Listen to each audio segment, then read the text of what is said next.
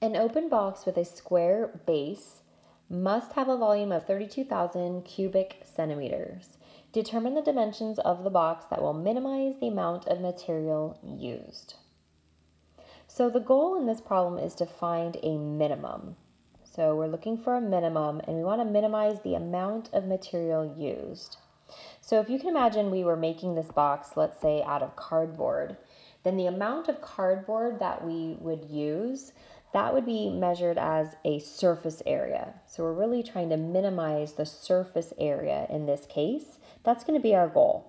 And I always like to start by writing down what the actual goal is. So the goal is to minimize surface area.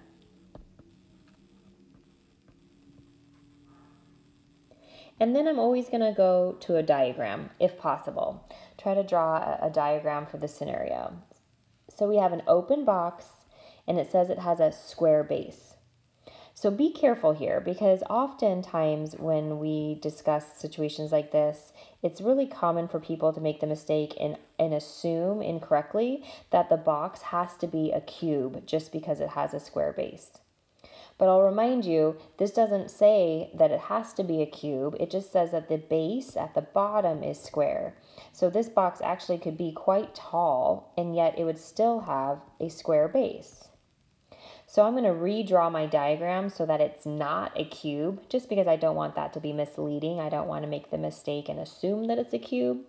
So I want you to go ahead and draw a box that has a square base, but try to draw it so that it does not look like a cube. So once you have your box drawn, then we want to go ahead and label the unknowns. What do we not know about this box? I do know it has a square base, but I don't know the length of each side of the base. So you could certainly use B if you wanted to. I hesitate using B's because sometimes my B's get confused and start to look like other numbers like sixes. So I'm just going to use X for the length of each side of the base. And since it is a square and all four sides are the same, then both the length and the width will both be marked as X. However, the height of this box, which is also unknown, that needs a variable name as well. And you could use Y if you wanted. You could use H. I'm going to use H for height. But you could use any letter that you want, just don't use X, because if you use X again, you are assuming that all of the edges are the same length and that it is a cube, which we don't know for sure that it is a cube in this scenario. So now let's talk surface area. So I'm just going to use A for surface area. We need to figure out the surface area of the box, which means we're taking the area of all of the different faces and adding them together. So it might help you to actually draw what is called a net. A net is basically a pattern for this three-dimensional shape if you were to open it up and lay it flat. So if you can imagine, we have a square base and then we have a rectangle on the back side. That makes up the back side of the box. We have an equivalent size rectangle on the front. And then we'll have another rectangle on the far right and another one here on the far left. And this is basically a pattern to make this box. So I'm going to label, I have the base, which is X by X. You could technically say it's X on all four sides if you wanted to. And then we have, for example, the front side of the box. So I'm going to highlight that in red. So the front side of the box is this rectangle here, which would match up with this rectangle down here in the net. So notice the front side of the box is a rectangle that has a base of X and a height of H. So if I were to label H in my net, it would belong here. Or you could also draw it here. Let me show you one other side. Let's say the right-hand side of this box, which I am outlining in blue, that would correspond with this rectangle here in the net. And the right-hand side of the box is a rectangle with a base of X as well as a height of H. So once again, you could also put H in your diagram down here for the net. So we're looking to add together the area of all of the rectangles, and there are 5 altogether. Remember, it's an open box, so we are not having a lid. So if we start with the base, which is a square, the base of the square would be, the area of that square would be x squared. So x squared is the area of the base.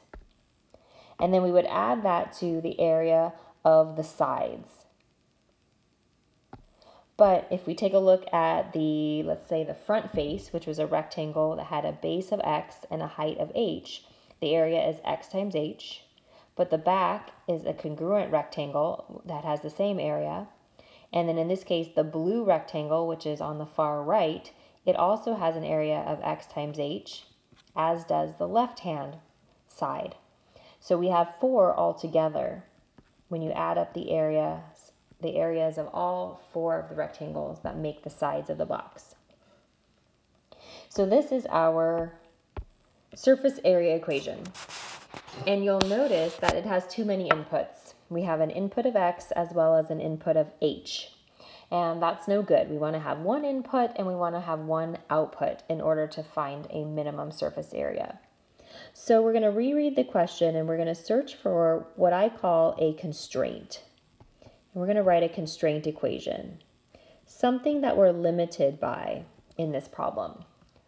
So let's reread. An open box with a square base must have a volume of 32,000 cubic centimeters. So we are restricted. We have to have a volume of 32,000, no less, no more. We're trying to get that magical volume and determine then what dimensions are going to produce that volume. So the volume is our constraint in this case. So we're going to have our volume equal to 32,000. So now let's think about how do you compute the volume of a box. This is a rectangular prism. And volume is going to be length times width times height. So in this case, the way ours is labeled, that would be x times h. In other words, x squared h will equal that volume of 32,000. And now we want to just solve for one of these variables, whichever is easiest. In this case, it would be easier to solve for h by dividing by x squared. So h equals 32,000 divided by x squared. I always like to put a box around this equation because this is a good relationship between the two variables, x and h. And then we're going to substitute that into our surface area equation, and that will eliminate one of these variables. So now we'll have area is equal to x squared plus 4x times our new quantity for h, which was 32,000 divided by x squared. Let's simplify a bit. We'll have x divide out with one of the x's in the denominator, leaving us with area is equal to x squared plus 128,000 over x. So this is our area model. It has one input and one output, which is great because now we have a function that we can actually minimize. We can find the minimum of this function. So to find the minimum, we're going to utilize our first derivative. And we need to compute the derivative of this area function. So if I leave it in its current form, you might think to do the quotient rule on the 128,000 over x. But I'd really like to avoid that if possible. So I think it's going to be wiser to rewrite 128,000 over x as 128,000 times x to the negative first power. Because by rewriting this, now we have avoided the quotient rule. The derivative of x squared will just be 2x. And then the derivative of 128,000 x to the negative first power will be negative 128,000 x to the negative 2. So this is going to be an easier form area function to work with to get our first derivative. And now we want to find those critical numbers. So once again, I'm going to manipulate my derivative just a little bit more. And the reason I'm thinking to do this is because I have a negative exponent here, and I would prefer not to have negative exponents. So I'm going to rewrite this as 2x minus 128,000 over x squared. And I'm even going to go one step further and get a common denominator. So I'm going to multiply by x squared on the top and the bottom so I can get this common denominator. And now I'm rewriting my derivative as one big fraction. So that's going to be 2x cubed minus 128,000 all divided by x squared. Now this is just my preference. I always like to get one big fraction if possible, because then when I am finding my critical numbers, it makes the process slightly easier. So critical numbers are found by setting the derivative equal to 0 and also looking to find where the derivative would be undefined. And the reason why this makes this process easier is because if I set this entire fraction equal to 0, 2x cubed minus 128,000, all divided by x squared is equal to 0. My very first step would be to multiply both sides by x squared.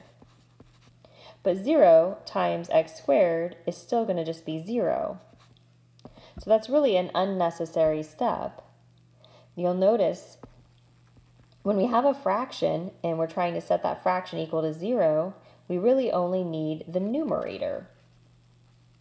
So that's another benefit of having a big fraction. You really just need the numerator equal to 0.